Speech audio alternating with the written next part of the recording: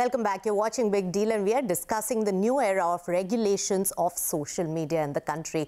So Tejasvi, you were making some very interesting and important legal points. I want to understand the new introduction of this GAC that has been proposed by the government. How is that going to be legally tenable, especially when it's a government committee? And how do the other developed countries deal with this issue? Are they autonomous with more powers to an advisory body or an appellate body to really take into cognizance the customers' grievances? Thank you, Nisha, for raising this, because honestly, I think we do need to spend some time on discussing the concerns around the GAC's legal basis. So firstly, it is a settled principle that any adjudicatory body, such as the GAC, which essentially is settling disputes between parties, can only be constituted by the legislature. And here there has been no law that's been enacted by the parliament empowering the executive to do so. So the constitutionality of the GAC itself is a question here. And the IT amendment rules are an amendment to the IT rules, which is a delegated legislation and not a statute that's been passed by the parliament. Also, it's important to note here that any rule that's notified by the executive, such as the IT rules, must be traceable to its parent act, and in this case, it's the IT Act 2000. However, the IT Act does not contemplate appointment of any such committee. So there is no legislative basis on which the union government has the power to create such a body. And on top of that, given that it's a government-appointed body, as you rightly mentioned, it can have immediate and far-reaching impact on citizens' fundamental rights, that too with little to no procedural safeguards built into the scheme of IT rules itself. In terms of the developments across the world, one example I would like to bring here is Ofcom, which is the regulatory and competition authority in the UK, which is not in itself perfect, but is independent in its appointment and has a history of functioning and working fairly independently. Now, even if we look at some examples such as Singapore, which has an authority that regulates both communication and media sectors, and also Turkey, which has a regulatory framework to moderate content on the internet, none of them have a government-appointed oversight mechanism, which makes bureaucrats arbiters of permissible speech on the internet, which is why, in my opinion, the creation of a GAC needs to be unequivocally criticized.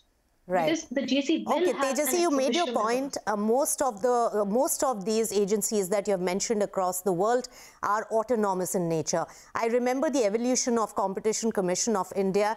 It gained in its power and teeth and became more autonomous as a body. Now, when we talk about CCI, Siddharth, what came as a shock for the entire startup industry and the tech digital world was also the recent CCI order on Google Play. How do we see the overall broad messaging on these kind of rulings now?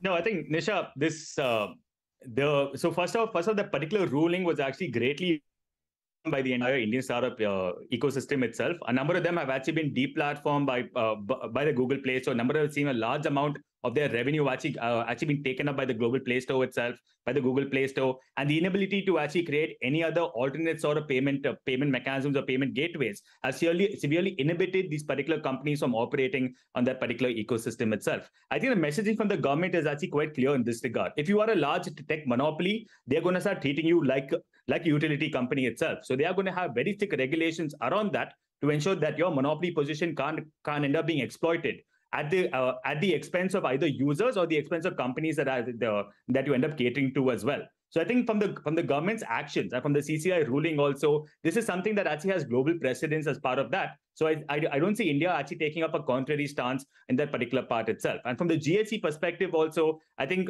given the legality of the GAC is something that will be decided by the courts. But I think the intent of them therefore is very simple. If you are a monopoly, you can't abuse your particular power. You will actually end up being regulated as part of it. So the bigger you are, the greater the level of regulatory scrutiny you will actually end up coming under as well.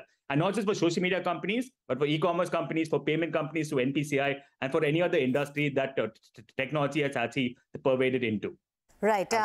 Yeah. So point made, Siddharth Pai, and we understand that every piece of the new age businesses are getting regulated, and the regulatory bodies and the government is also evolving as the sector is evolving. But Ajay Rodi, put some thought in the larger perspective that you have on the GSE formation. Everybody has made their point, and Tejasvi raised a very important point that it's not an autonomous body; it's going to be a government body. What is your view on overall, concept of a GSE and the way social media is getting regulated? And on the other hand, while Twitter is pushing the pedal on free speech at the moment, we have seen various instances in India where, because of your leaning either religious or political, there have been some high-handedness by the authorities.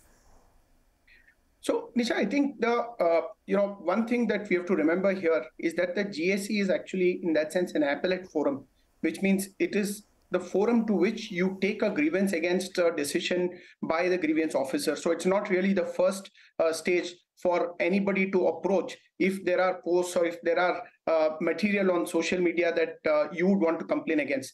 Therefore, to that effect, if the intermediary is performing its function, the grievance officer is addressing the grievances of the users, you don't really end up before the GSE. That's the first point. Therefore, the government has also clearly stated that the GSE is coming in because at this point, they felt that self-governing through a governance officer, a grievance officer, was not really very effective because nobody had named anybody worthwhile, and that mechanism doesn't seem to have worked well in the last few weeks or months. It's a short time, but that's their view, and that's the reason they have brought in the GSE.